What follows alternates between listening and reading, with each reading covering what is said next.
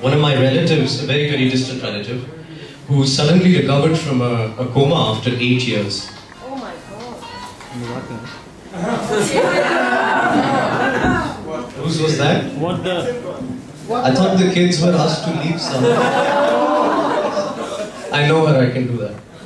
Anyways, point being, they recovered out of a coma after 8 years, and parents and I decided to go visit them at the hospital. Then why am I saying them? Him. At the hospital. And darn my luck, my parents went to talk to the doctor in the other room, leaving me all alone with him.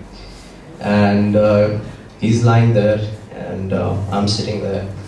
And I don't know what to say. I mean, I've seen him after 8 years. He's recovered from a coma after 8 years. What do you say to a guy like that? I mean, what's been up? Can't say that. Good morning. You know, what's been going on? You know, let's catch up. So we stayed quiet for a while, and then I thought maybe I should update him on what's been going on in the world. And at the time, I thought it was a good idea. But this conversation is that unfortunate conversation where I update him about what's been happening in Pakistan and the world. So it pretty much started off with me saying, anyway,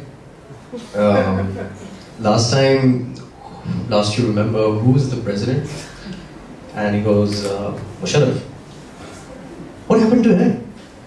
And I'm like, yeah, well, he ruled for a few years, and then there was his attempt to sack a judge, which led to a movement by the lawyers, which got later turned into a political movement, and then they kind of forced him and asked him to resign. And he's like, oh, what happened then? So I said, well, he was, that's usual. We don't have enough sugar. Shit. Well, we have a shortage of wheat even. Back in my time, weren't we like an agricultural-based economy? Are we still that? Yeah. Then what the fuck? So I'm like, yeah, well, that's just the way it is. I mean, things have changed over time. Security situation is pretty bad, and it's like, oh, like, yeah, well, there's lots of terrorism happening. Like, shit, that's bad. 10 to 15 deaths happening in Karachi every day. Like, really? That's horrible. Who's the interior minister?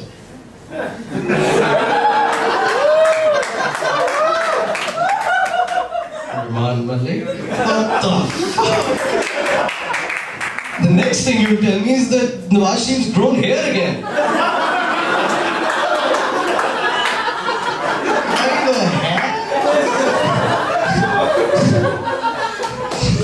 This is just too much for me. Let's just not talk politics.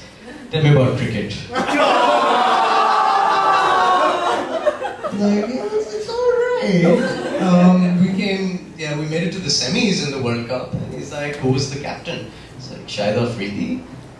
Shit, really? That's the guy who used to get out almost every year. I was like, yeah, well, he made it to be, he became the captain. Like, okay, and any matches happening in Lahore? Like, no, you see, there's this thing that happened in Lahore when the Sri Lanka team was here. So, no more matches happening. It was kind of a terrorist attack. And he's like, really? These terrorists, man, they've brought violence to cricket as well? And I'm like, yeah, well, we bring violence to cricket as well. And he's like, how? And I'm like, well, we call Afridi boom boom. So there was this whole other part.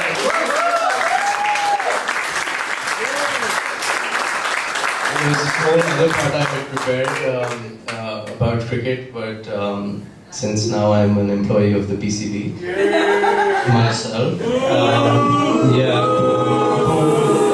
Boom you! End of the story. Thank you very much.